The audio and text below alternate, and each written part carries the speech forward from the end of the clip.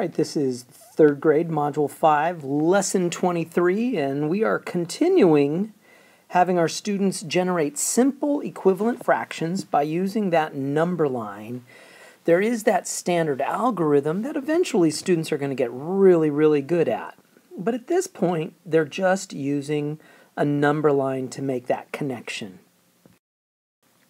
For example, let's say we've got this number line, and let's cut it into fifths. So I'm going to do 1, 2, 3, 4, 5. There's my fifths, and let's call this, let's identify this fraction right here. So what fraction is that? Well, if this is 0 fifths, and this is 5 fifths, that makes this guy 3 fifths. Now suppose I wanted to cut each fifth into 2 pieces.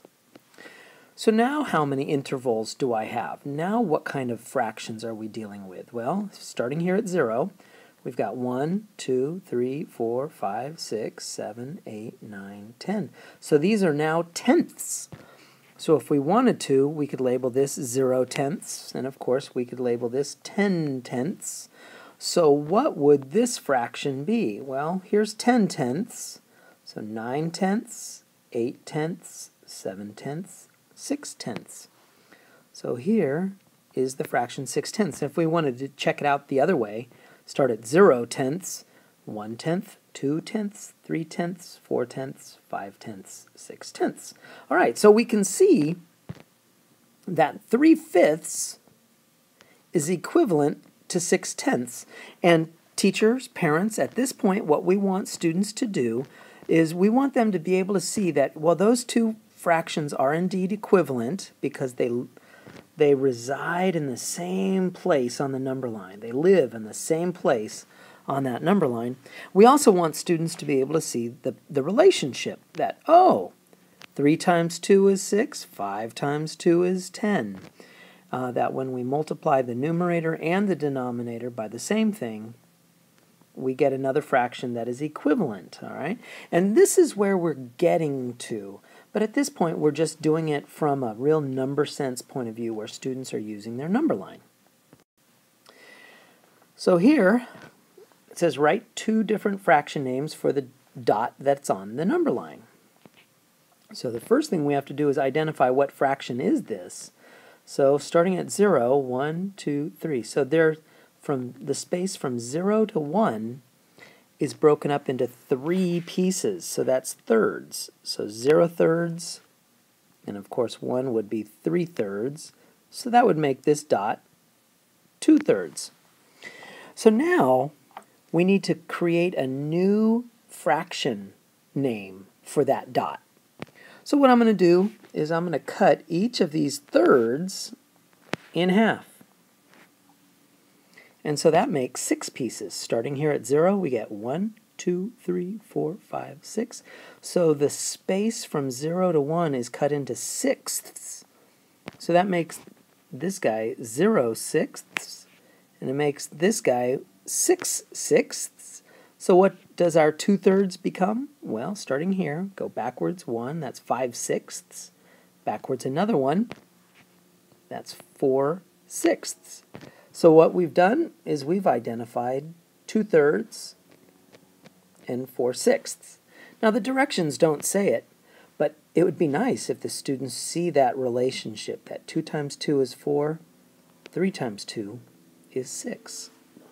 All right, let's do this next one. So we're going to identify that there are 4 intervals from 0 to 1. So that makes this 0 fourths, that makes this 4 fourths, and that means this guy is 1 fourth. And then, if I want to make a new fraction, let's cut each of those in half. So instead of having 4 intervals, we're now going to have 8 intervals. So this becomes 0 eighths, this becomes 8 eighths, and that means our dot here is 2 eighths. So our 2 fractions for that dot, 1 fourth and 2 eighths, And again, I want students to see that our relationship is a multiply by 2 each time. So 1 times 2 is 2, 4 times 2 is 8. More of the same. The only tricky thing is, this time our interval starts at 1 and goes to 2. All right, so that's the tricky thing. Same thing down here. It starts at 1, goes to 2. So first we're going to count the intervals. 1, 2, 3, 4. So this has been cut into fourths, which means this guy is 4 fourths, and this guy is going to be 8 fourths. And so we're going to count 4 fourths, 5 fourths, 6 fourths, 7 fourths, 8 fourths. So that dot is 7 fourths. And if I cut each interval in half, I now have eighths. Instead of having 4 intervals for this whole number, I now have 8. 1, 2, 3, 4, 5, 6, 7, 8 intervals. So what is this dot going to be? Well, if this is 8 fourths, oh wait. So I want to get in there. So this is eighths. So that makes this 8 eighths. That makes this 16 eighths. There we go. So let's go backwards. So if this is 16 eighths, then 15 eighths, 14 eighths. So this dot has 2 fractions for it. We can use 7 fourths, or we can do 14 eighths. And of course, I want students to see the pattern, and in this case, oh, look at that. Times by 2, times by 2. And again, 1, 2, 3, 4, 5. So we're dealing with fifths. That makes this 5 fifths. Makes this 7 fifths. 8, 9, 10. Makes this 10 fifths. Now if we cut each of those in half, we're now going to have tenths, which makes this guy 10 tenths, makes this guy 20 tenths. And so to count, oh boy, I might have to zoom in. Let's zoom in a little bit here.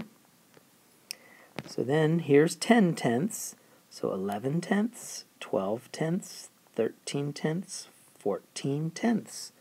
So this dot becomes 14 tenths. So our 2 fractions are 7 fifths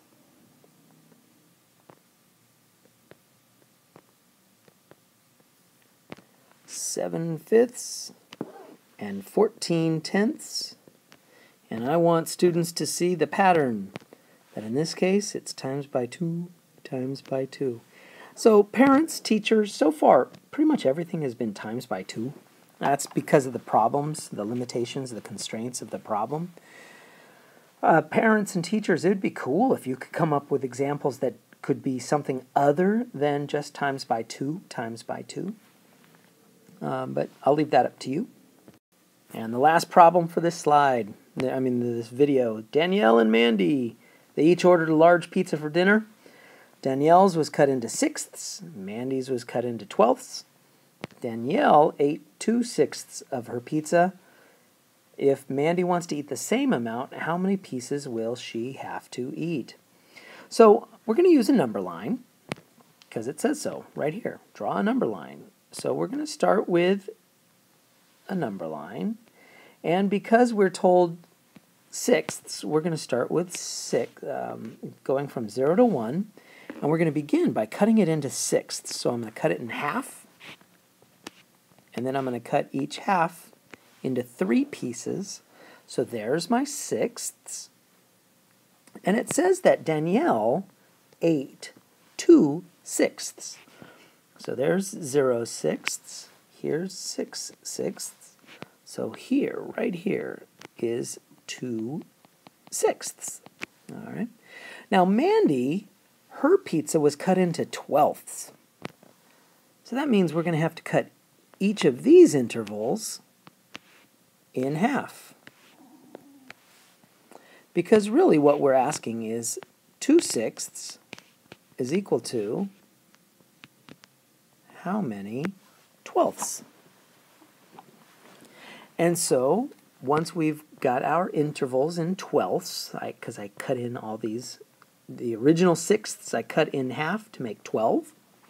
And so now what we have here is we have 0 twelfths here. We have 12 twelfths way over here. And so that makes 2 sixths. Let's see, 1, 2, 3, 4. That makes it 4 twelfths. And so we can see that this answer right here, and I'm going to get it, is a 4. It's 4 twelfths. Now, how do we know that that makes sense? Well, we can see that same old relationship, that 6 times 2 is 12, 2 times 2 is 4, and there's our answer. And that wraps up Grade 3, Module 5, Lesson 23. We're still talking about equivalent fractions.